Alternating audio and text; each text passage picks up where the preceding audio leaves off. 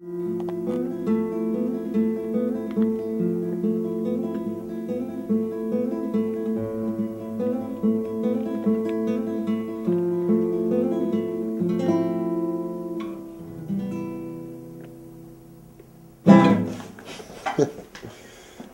don't force myself to write. The reason why I wanted to do this album is because things started coming to me. I wanted to do this because I started waking up with things in my head, or I was not able to go to sleep because things were coming to me before I was going to sleep.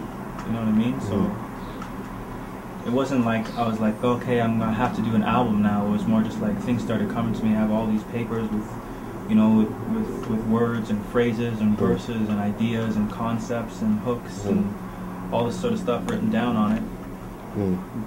Eventually those things started coming together, you know. I realized that I never really wrote in long, like sat down and wrote 16 bars at once. I always wrote in like little sections because the things that come to me, they come to me in pieces, you know. And so sometimes it's just a matter of assembling those pieces. I might have 2 bars here, 4 bars here, an idea that needs to be reworked, and then you just go through everything and like fill in the blanks, essentially. And when that started happening more often, it meant it was time for me to do something in it.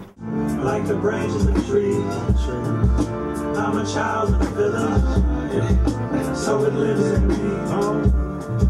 And the change is gonna come. We're patiently waiting, the day is still young. A lot of it was leaving here. A lot of it was like going to Cuba. Really, Cuba was big because there was a point, you know, it's like I was doing a lot of stuff at a certain point and touring and I had released the last record, and then I stopped doing it because I felt like I started being really involved in like the music industry, quote unquote, and it sucks your life out of you because it's so false. It's like so fake. It's not real, and people act and treat you like nothing is real, and they don't even recognize it sometimes. And so being in that, I just felt like I didn't feel inspired anymore. I was just doing music because I did music, and that's not, to me, that's not a good reason to create any form of art just because, you know what I mean? So I didn't feel like I was doing anything or I was being productive, and so I stopped. And one of the things that I did is actually go back to school and finish my degree. And in that time, it's like a lot of people that I was around, like Chaos, like K9, just started getting bigger and bigger and more popular and whatever. And I was like in school at York University or Sheridan College, like behind a computer, like doing, you know, graphic design projects and trying to finish up papers and that sort of stuff. That's what I was doing, you know what I mean? So, but then I had left school. I started a design company. I did that for a while. I encountered the same problems that I encountered with the music industry and doing that, and I was just going through things just by rote, just because you've been doing it or just to like make money or whatever. And I got an opportunity to go to Cuba because I met these people from the group called Obsession and La Fabrica, who do the Cuban hip hop symposium in Havana annually.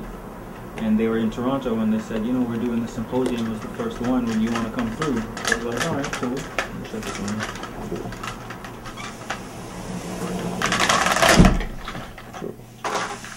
You know, so they said they were doing the symposium, and, you know, do you want to come through? And I was like, all right. Like 5 days before the symposium happened, I went. I decided to go and went and experienced what I knew to be hip-hop when I was younger. And the reason why people did hip-hop in Cuba, especially because of the economic situation, because of the political situation, people that are doing, you know, a lot of Cuban hip-hop are doing it without the possibility of making a lot of money. The possibility is experience or travel, and also just to express yourself. And I kind of forgot that in being in the music industry. Like, yeah, I just like doing this. Regardless of what it is or how it might even impact people or not, or if I might ever be able to make any money doing it, I just like doing this. That's what I did when I was, you know, 15, 16. I just used to do it because I liked to do it. Yeah, there's no other reason. And so And I came back and I was running all these youth programs with, you know, kids at the same time who were all like in between those ages of 14 and 17 or 14 and 18, you know, and they were just doing it because they love to do it too. And it made me remember why I wanted to do music in the first place, or why I started doing music, because I never had a dream to be like involved in music. I just did it because it was another avenue for my creativity, like, you know, like painting or illustrating or design or photography or one of those other things, writing, just writing, or poetry or whatever. And so, yeah, it re-inspired me to be like, oh, you're looking at these complicated things, but you need to spend more time just looking at simple things and expressing what is issue for you, what is a problem for you, what you love, what you don't love, what's going through in your life. That's the only reason that you really wanted to do music in the first place. But you can forget that when it's like, you know, this record has to come out at this time, and the funding and the financing and the this and the that, and this is, well, don't you want to reach the most audience as possible, and all the things that start getting thrown. You need a video and a this and a that, and distribution and manufacturing and marketing and all this sort of stuff, and you start thinking like a businessman when you really, when it comes down to it, it's like, oh, you know, I can think like a businessman, I know how to do this properly, but this is not the reason, this is not the purpose for me doing this. The purpose was way beyond all that other stuff, which is just a means to get it out, but not the reason why you're doing it in the first place, you know?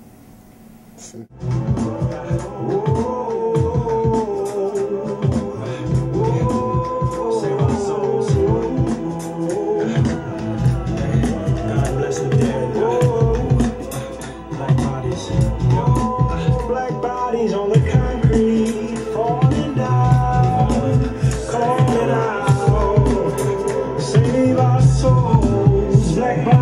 the concrete.